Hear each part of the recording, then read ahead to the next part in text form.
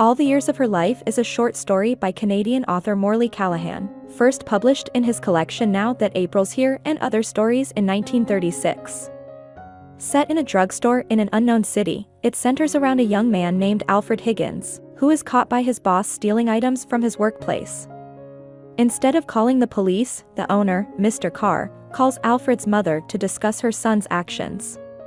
Exploring themes of a mother's devotion to her son, as well as forgiveness, moral choices, and the costs of one's actions, All the Years of Her Life is one of Callaghan's most popular and enduring stories, and has been compared to the works of Russian authors Anton Chekhov and Leo Tolstoy for its realist style and exploration of the lives of everyday people. In 1974, it was adapted into a short film directed by Robert Fortier, which stayed faithful to the plot. All the Years of Her Life begins at the drugstore, where Alfred Higgins is getting ready to leave work for the day. As he puts on his coat, the owner, Sam Carr, pulls Alfred aside for a talk. Alfred realizes something is wrong because of the way Sam is speaking. As Alfred's heart beats faster, Sam orders him to remove from his pocket the items he's stolen, which include toothpaste and lipstick. Alfred tries to protest, but is too scared to speak clearly. As he empties his pockets, Mr. Carr asks him how long he's been stealing from the store. Alfred claims this is the first time, but Mr. Carr knows he's lying. Alfred has a history of irresponsible behavior and has been fired from many jobs before. Mr. Carr tells Alfred that he tried to trust him, but can't anymore. He doesn't want to ruin the boy's life, though, and instead of calling the police, he decides to call Alfred's father. Alfred says his father isn't at home, so Mr. Carr decides to call Alfred's mother, over Alfred's protests. He tells her that Alfred is in trouble and she should come to the store for a talk.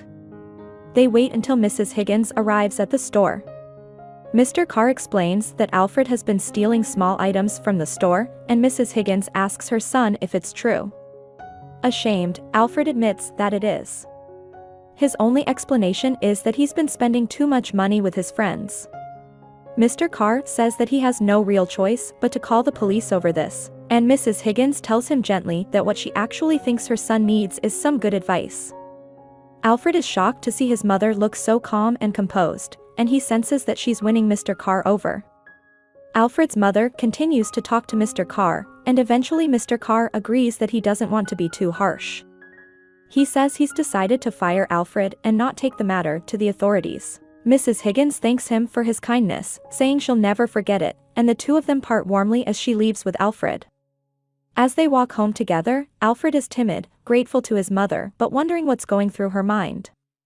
He finally gets up the courage to thank her and promise not to do it again, but she snaps at him, telling him he's disgraced her again and to keep quiet.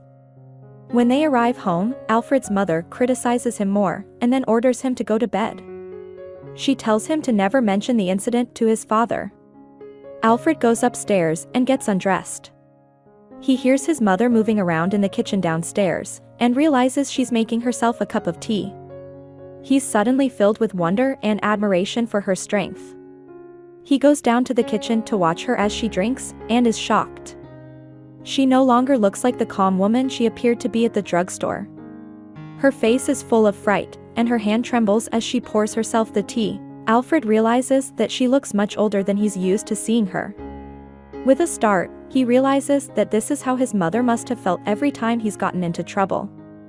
It's taking a toll on her every time she bails him out, but she does it anyway.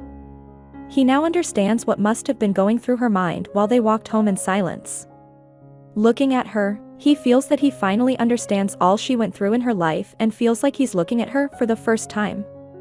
Morley Callaghan was a Canadian novelist, short story writer, playwright, and radio-television personality. A member of the Order of Canada, the Order of Ontario, and the Royal Society of Canada, he was one of the most admired and decorated writers in Canada's 20th century. He has been honored with a commemorative postage stamp, and his life story has been told in an episode of the CBC television series Life and Times. He is the author of 13 novels, 6 novellas, 11 collections of short fiction, 2 works of non-fiction, and 4 plays, and his works have twice been adapted into major motion pictures. Now That April's Here in 1958 and The Cap in 1984. I hope you enjoyed this video. Leave a like if you did and be sure to subscribe. Thank you.